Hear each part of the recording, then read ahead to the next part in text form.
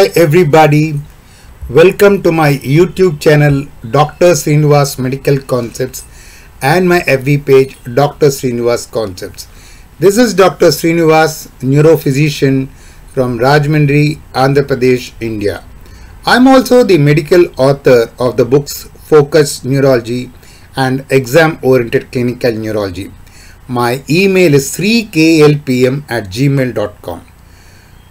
Today we are going to talk about a very important topic, the positive and negative symptoms. The positive and negative symptoms, the concepts of sensory system part 2. So positive and negative symptoms. First let's talk about the positive symptoms. Abnormal sensory symptoms can be divided into two categories, positive and negative. The prototypical positive symptom is tingling, pins and needle sensation. Positive phenomenon usually result from trains of impulses generated at sites of lowered threshold or heightened excitability along a peripheral or central sensory pathway.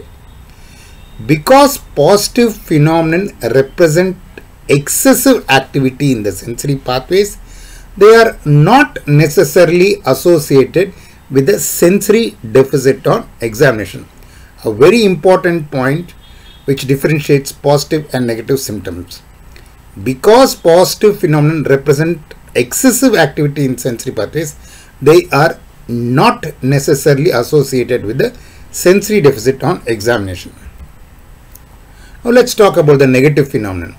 Negative phenomenon represent loss of sensory function and are characterized by diminished or absent feeling that often is experienced as numbness and abnormal findings on sensory examination.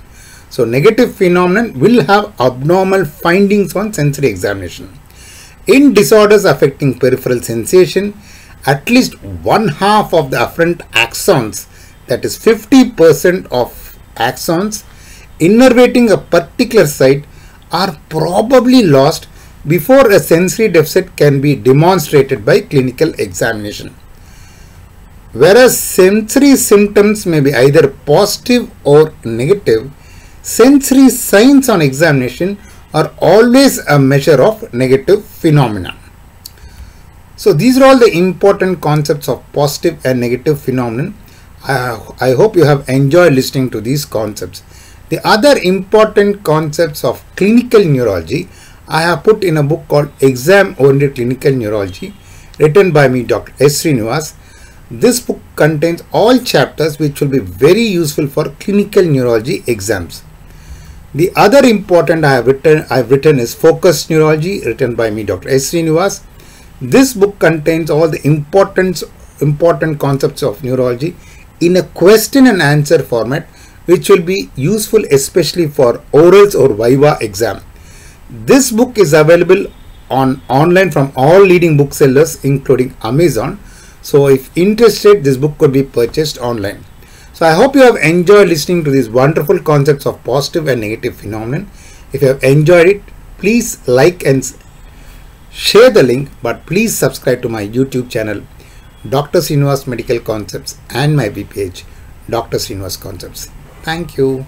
Bye.